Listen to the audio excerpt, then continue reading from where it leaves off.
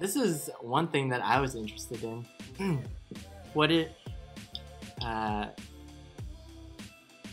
This will go into philosophy, but what are both of your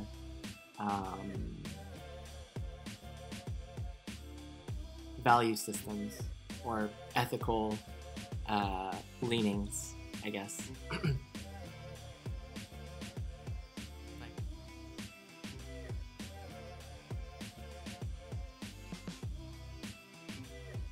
Like egoism, altruism, utilitarianism. If you don't know what any of these are, I can help you help describe them. No, I have studied these things. The categorical imperative, deontological ethics. I know like structures, but I don't know exactly what they're called. You know what? Say that again. Sorry. Like I know like concepts of each and one of them, but I don't exactly know what they're called. Okay, yeah, that's not a problem. Maybe you can define for me as I explain. Yeah. Well, like with myself at the moment, I think I'm doing a lot of growing, and like just this past year, a lot of my mindsets have changed. So I can't categorize myself at the moment. A lot of things that I was really sure of turned upside down, and so I'm like reevaluating a lot of things. So, but with FI, don't you have like a set of like values that you just don't ever give away? Like these things just cannot be changed. This is how I regardless. Sorry. This is how I see FI and FE. So there's F, which is feeling, right? And then I and E is I, the individual first, and then E is the environment first. So I think. Well, the thing for me is I want to know the truth. Okay, and so when I seem to see that maybe I am not, my understanding isn't complete on something, I'm totally willing to do like a 180 and go the other direction. It doesn't mean to say I don't have values, but maybe it would kind of sound like that to somebody if I explained it that way. So I guess the point is you want the ultimate truth. So it doesn't matter which direction you take as long as it's the truth. And you don't mind changing your, I guess, ethics, if that makes any sense. Your value system? Your value systems, yeah. If it means... So how do you know what the right, like what the truth is? What feels like truth to you? She doesn't want to answer. She doesn't want to answer. Get this shit out. Like, I don't need this. I don't need ethics. I don't need She's like, F you, Jihye. I'm not gonna talk to you anymore.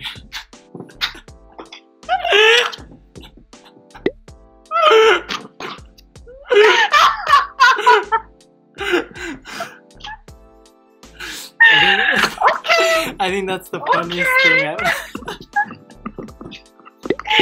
I'm sorry. I think I offended somebody. No.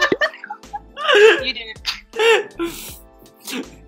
Okay, rewatch this part to me when...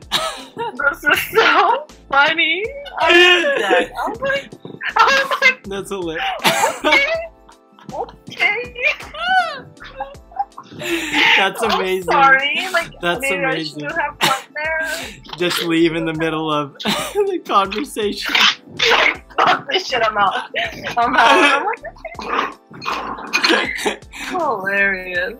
You have to check this. That's, like, we will show you. I'll watch this part again. Yeah, I know that. It's hilarious. It's hilarious. What were you doing? We died. No, I was trying to adjust. I had to move leave because maybe you should have let us know. I'm sorry. Because you're literally in the middle of answering. You're just like, oh my god, I'm dead. Yeah, well, after I did it, I was like, oops. They're probably gonna be like, what? So you only realized after you did it. That's funny. Oh, is that why they say that INTJs, they just, while they're hanging out with their friends, that they don't mind just like disappearing? Probably. Because I heard that that's what they do. Because to me, that never occurs to me. Like, before I leave, I mean, I don't always have to say goodbye to everyone, but like, I do like to make a scene when I leave, you know? But I guess it's not like that. Well, now she's gone. Okay, well, thanks for letting us know, Sammy. That was nice talking to you. Oh my god. Are you in the cabin in the woods or something? Where are you? Where are you? Are you camping or something? She's trying to find a weapon. So right. Why is she always in the dark? I'm sorry. Where do you live? Do you live in the forest? No, I don't live in the forest. I just in the mountains. I live with people who like going to bed early, and so unfortunately, like, I'm moving out like in nice. a week or two. They were Okay. like, the lights are still on. Oh, that's I'm like, cool. okay. Well. Moving. Oh yeah, you both are moving. Story of my life. Yep. Yeah. So Where were we? sorry about that interruption. I'm sure that was probably It's very, okay. Oh yeah, we were talking about value systems. It's okay. It was just And funny. I think I'm sure. yeah, rewatch it later. I know. Okay, Funny. go ahead. I think Jihye asked you about your value system as an INTJ or something. Yeah, and I was saying that, like, if truth is what's the most important thing to me, so if I have to change something completely, I'm okay with doing that. Okay, now But I caught will up with do my. a lot of evaluation. Like, I don't just do it like on a whim. I have to do a lot of searching and thinking before I do that. You know what I mean? Right. She asked you how do you know what the truth is, I think. Yeah. I need to plug in my computer.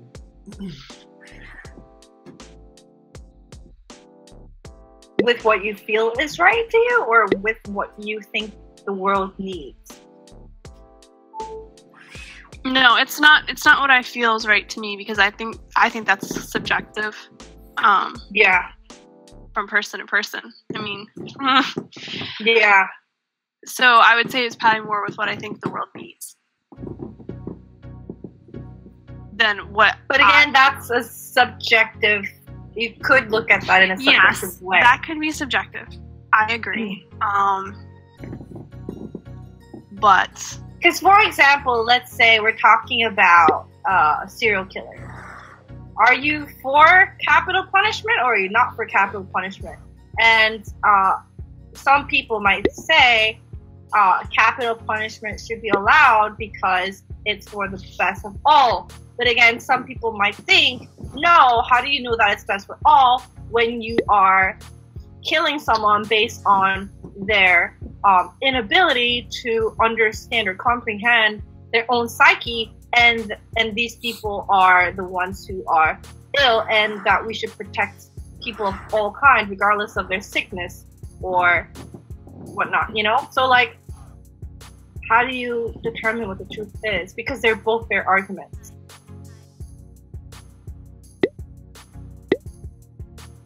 they are fair arguments, but I do think that, like, once, like, if you're talking about a serial killer, Yeah. your rights stop when, like, they infringe on someone else's rights.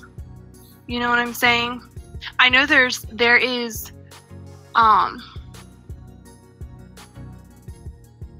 there's an argument for both sides of that. but I'm also there's a justice too. So I guess I have a pretty strong sense of justice.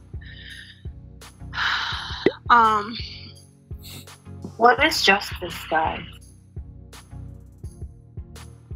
Because what if, okay, let's give you another more in-depth story. What if this criminal had a really messed up childhood and was traumatized from, you know, getting constantly abused, or, you know, was attacked and was surrounded by negative influences in his life and lost the ability to think for himself, and thus was created. It was like more of a environmental influence on him, and so then that puts the society at fault. So he is a creation or the product of the society. So how do we determine whether or not if he deserves to be punished for his own crime, or is the society responsible for the crime? Oh, I mean, if you put the question that way, yes, both can be responsible for the crime, and that's where I'm dealing with situations, you know, not similar to that, but that seeing both sides. There's a fair argument for both. And it's the world isn't so black and white anymore. Like, you can't just make black and white statements. And so that's what I'm dealing with right now, where I'm like, you know, unless you're talking about the colors black and white. Well, so funny. Sorry, I was just being logically precise. But again, sorry, here's another interruption. As judges, don't you guys want to just settle on one thing? Oh yeah, I would love to have everything figured out. And like I said, when I was younger, I thought I did. Right. But I don't.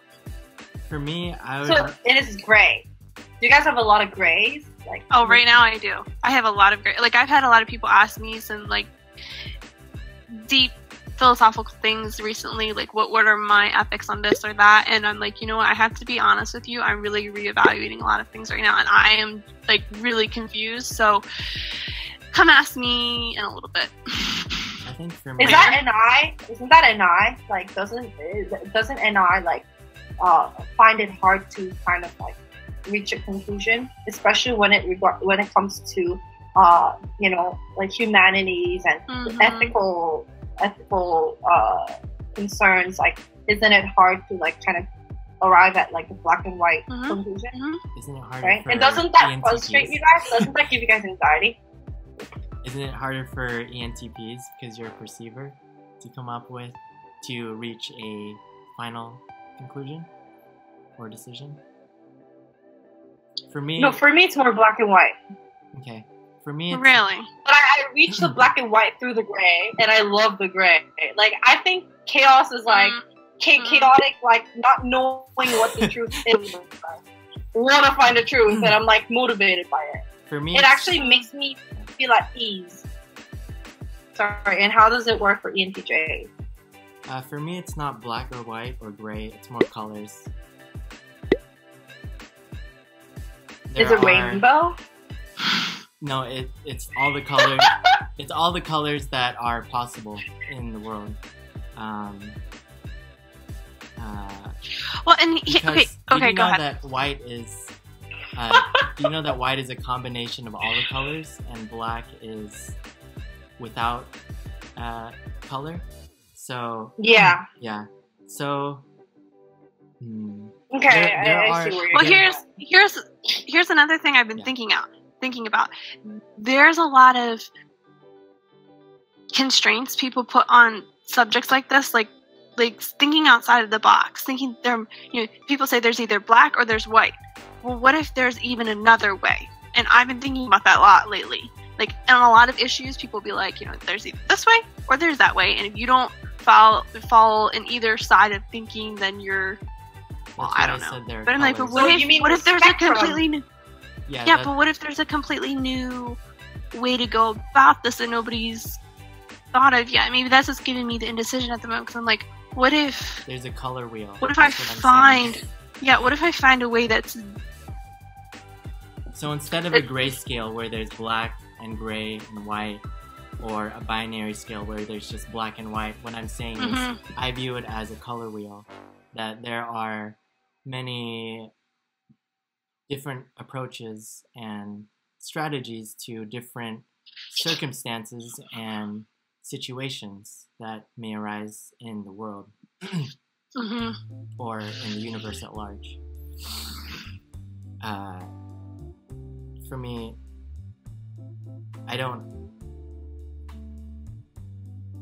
there's usually always more than one solution. I tend to champion what I see as the ideal solution, but there are also other solutions that work perfectly just fine, but that might not be as ideal as that solution that would be my first choice. Of course, there are these other options which I can pursue that may solve the solution just as well, but maybe not as fine as my first solution. But those second, third, fourth, fifth options get the job done anyway. And so you're not thinking in black and white terms. You're thinking more of like option 1, option 2, option 3, option 4, and these are all valid options, and there's no one right way of going about it. Yeah, but I see it. I keep seeing it as colors. These options are colors, and they aren't weighted. They're more just different ways of expressing this desire to solve a problem or situation. Let's say the problem was blue, then would you answer the blue?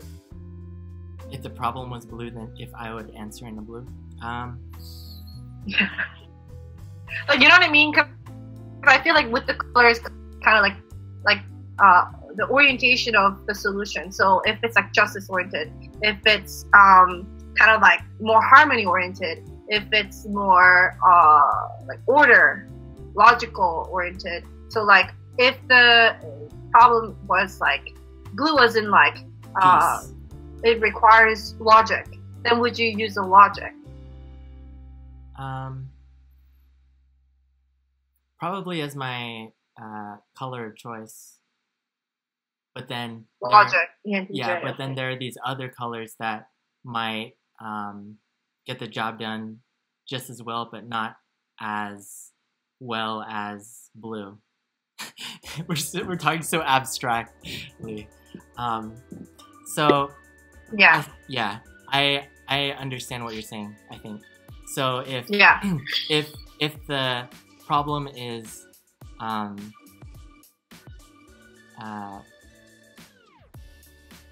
dilemma in ethics or justice, which we'll say is purple. So I might use a my first immediate option would probably be a purple solution or something from that system that we currently have in justice.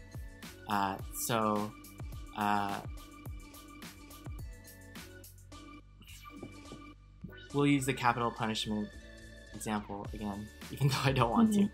And so, are you against it? Huh? Are you against it? I haven't really. Controversial topics. Yeah. Sorry. Here you go again. I haven't really sat down to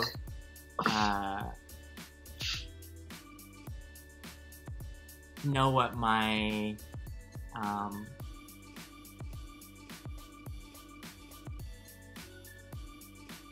personal strategy would be, but I would analyze different the situation.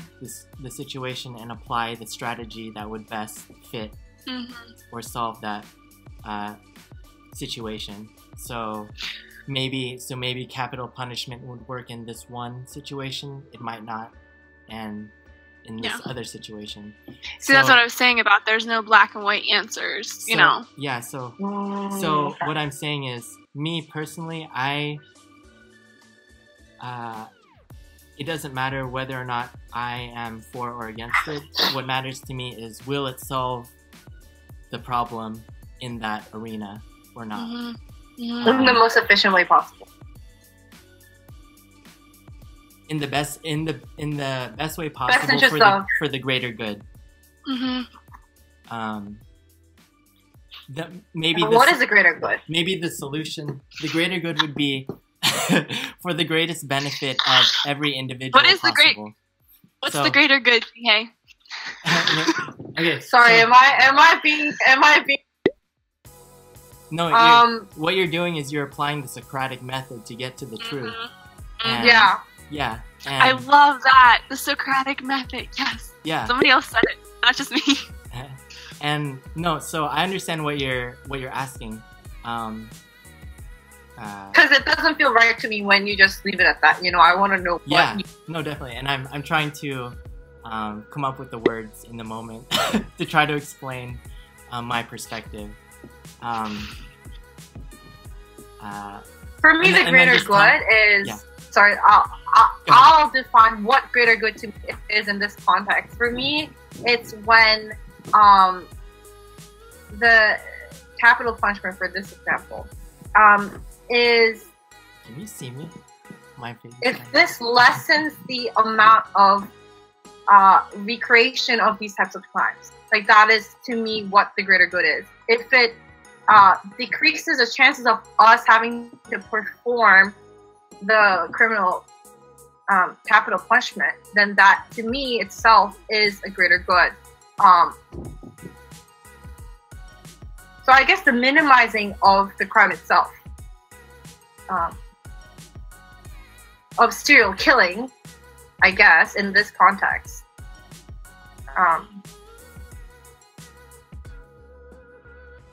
And I guess that itself is for the greater good because it gives safety to others. And so it is kind of like my FB performing again because I'm putting the other people more than the criminal himself. Does that make sense? Yeah. Yeah, that makes sense. Yeah. Yeah. What about you guys? We're each thinking. And I'm like, put dot. Don't worry about it. Yeah, take your time to think. There to think and say something significant rather than just blabbing about nothing and not saying anything really of substance.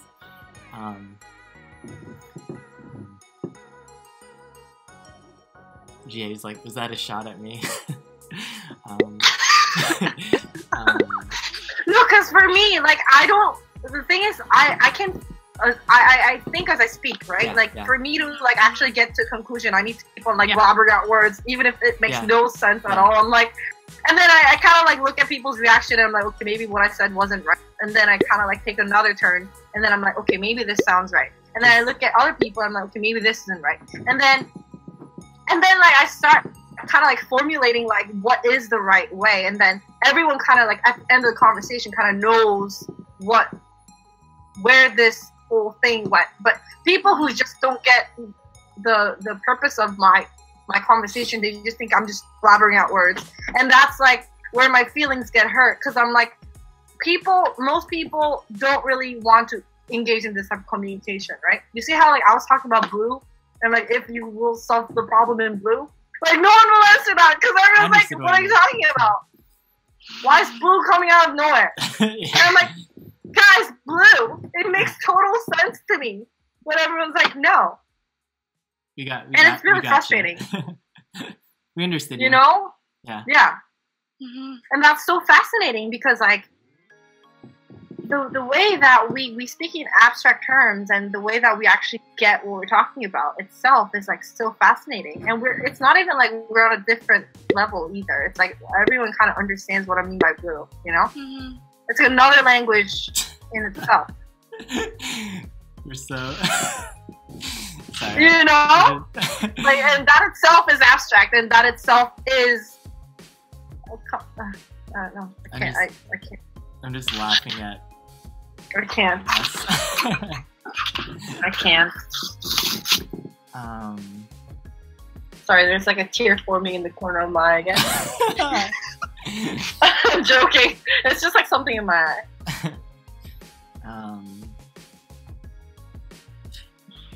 There are these random moments that I get where I go into these emotional states. I don't know, maybe it's like after watching a movie, or I don't know. Melancholic? So yeah. Like, kind of like... Yeah. Or when I'm listening to someone speak and they say, I don't know, some inspirational line randomly in the middle of their message, then I start to go into that melancholic state. I don't know. Does that feel nice, or does it feel like, oh crap, I'm in my feelings? No, it's more like, damn, I'm feeling this right now. Or, I don't have an aversion towards feelings, really. I think the only time when I would have an aversion towards feelings would be when, like Jihye was saying, someone was attacking me through an emotional means. Besides that, I'm pretty attracted to that realm of sentiment, whatever the feeling may be. I don't know, for me... Does it give you comfort? Do you feel alive?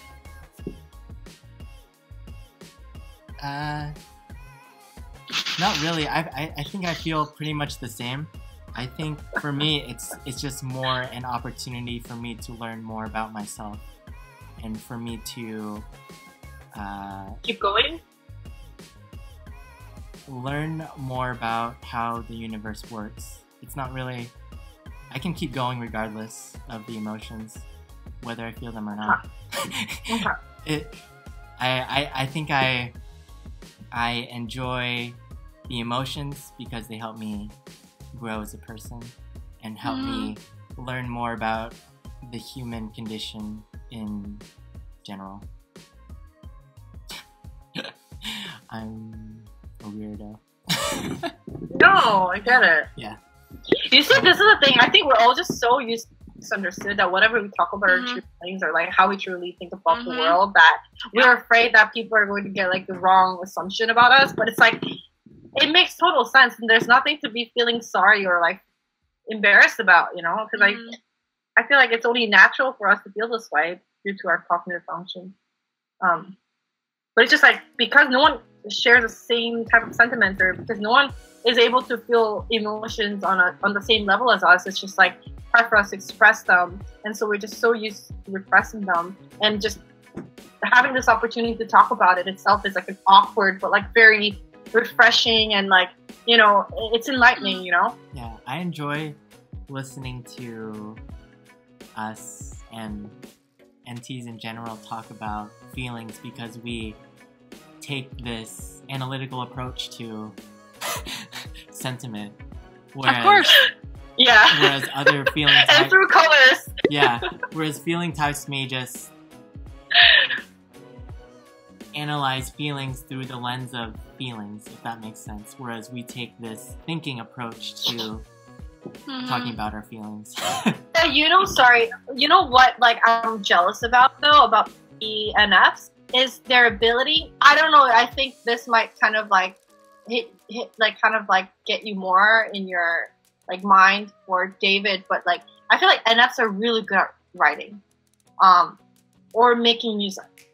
because they're able to convey so much into their words, and they're more verbally fluid than the NTs, I feel like, in a sense that they're able to capture the emotions, and they're able to kind of like spread that emotion through words and through pieces of art. And it's like, we can do that too, you know, but it's just, I feel like it's a little bit less natural for us to do that, you know? I don't think it's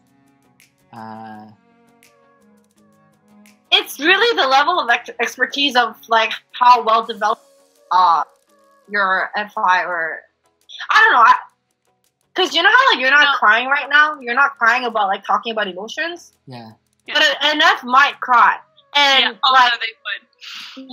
And that itself is like moving, you know, like I get you and I totally feel you, and I understand. I feel like, you know, wow, like that's inspiring, or like, wow, that is impactful. But like, it just cannot be compared to someone who cries about it. It's just more of a bam factor, you know. It's like wow factor. Like it just gets you in the heart.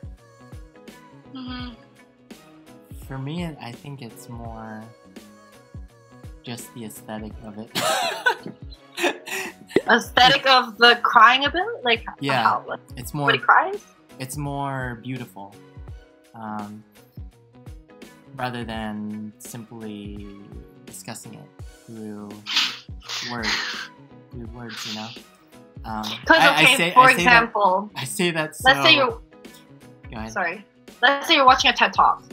There are two speakers. They're both surgeons. One cries and one doesn't cry, but still talks about like the same family. Let's say they performed the surgery on the same family, okay? But let's say one surgeon cried and the other surgeon didn't cry. But they both like had the same. They went through the same roller coaster, like emotional journey. But the person who cries, doesn't that person look more heroic to you? No, they can seem heroic, but to me, they look the same. I think so. But that's again your perspective, because I feel like majority would think that the person who cries will look more. You know. That's why they look like they care more, or they're more in tune. Or they would seem, but to me, in my perspective, they would be equal. Okay. Yeah. Fair enough. Yeah. So guys, I'm probably gonna have to log off soon because my computer is dying, and I can't go into the room to get my charger because I'm gonna disturb somebody. Okay. Right. Oh yeah. Okay. So, yeah, we should go soon. Yeah. How long did we talk for? Can you guys check the time?